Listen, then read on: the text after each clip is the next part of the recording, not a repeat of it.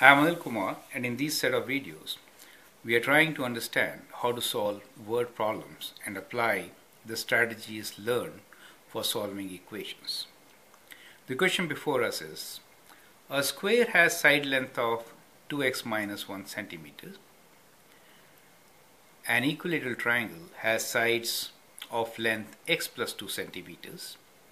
Find their dimensions if they have same perimeter. So what we are given here is that we have a square whose side is 2x minus 1 each side, and then we have a triangle, and this is equilateral triangle whose side lengths are x plus 2 each, right? So we are given each side is x plus 2, and equilateral triangle means all equal sides. Similarly, for square we are given lengths of 2x minus 1 for each side, right? So in a square all sides are equal, and we are also given that the perimeter of square is equal to perimeter of triangle, right? So which is an equilateral triangle in this case. So let us write down the equations which will relate the two perimeters and then solve them to find the value of length of each side length for square and the triangle, right? So what is the perimeter of square? It is 4 times each length, right? So the perimeter of square is 4 times 2x minus 1. Perimeter of triangle, which has 3 sides, 3 equal sides, will give us 3 times x plus 2. So that is how these two perimeters are related. To solve this equation, we can expand and then simplify. So let us expand. We get 8x minus 4 on the left side and 3x plus 6 on the right side. Now we have an equation which has variable on both the sides.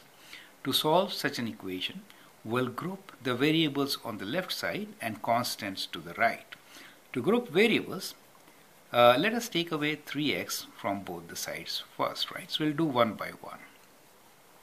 Minus 3x. So that gives us 8x minus 3x is 5x. So we have 5x minus 4 equals to 6.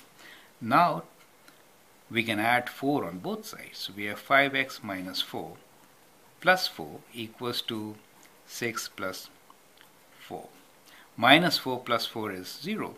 So we're left with 5x equals to 10. To get the value of x, we'll divide both sides by 5.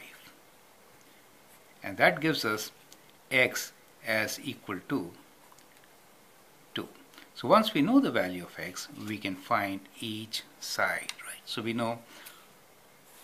can now write down the sides. So for x equals to 2, square, let's consider square first. Side lengths will be 2 times substitute x equals to 2 minus 1, that is 4 minus 1 is 3. Now for the triangle, the sides will be x plus 2, that means 2 plus 2, and that is 4. So each side length for triangle is 4 centimeters, and for the square it is 3 centimeters, right? So we get our answer. The dimensions are for square 3 centimeter each, and for triangle 4 centimeters each, right? So dimensions of each side. So that is how you can solve such a question. I hope that helps. Thank you.